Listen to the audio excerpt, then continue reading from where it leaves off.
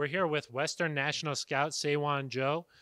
You obviously spent a long time looking at Greg Dulcich, the tight end out of UCLA. What did you like about his game? Oh, Greg's a complete tight end. Love his ability to stretch the field. He gives you a big catch radius, soft, easy hands. He's going to be a big, easy target for us in our offense, especially with our scheme and what we're going to end up doing this coming year. Obviously, you look at the player and then, but the person too. He came in as a walk-on there at UCLA. What does that say about him to fight his way onto the field? Went from wide receiver to tight end. What does that say about him? Yeah, that's what you really like about Greg. He's going to be a culture fit. He's got grit, strain. He loves ball. The guy's passionate. And the really big thing for him, he's smart. So we can move him around in a lot of different spots, and he's going to really thrive and relish here in our offense. He's met with the media a little bit after he was picked.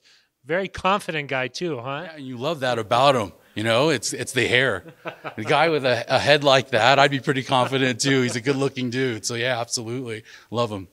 Picking a tight end in the third round, the value there with a pick like that. Tight ends playing a bigger role in the NFL these days, huh? Oh, for sure. And it was easy because he was, the best player on our board. He was a guy that we were looking at all day as a guy to potentially bring in here and add to our offense and add to our team and our culture and our locker room. And the last one here for you.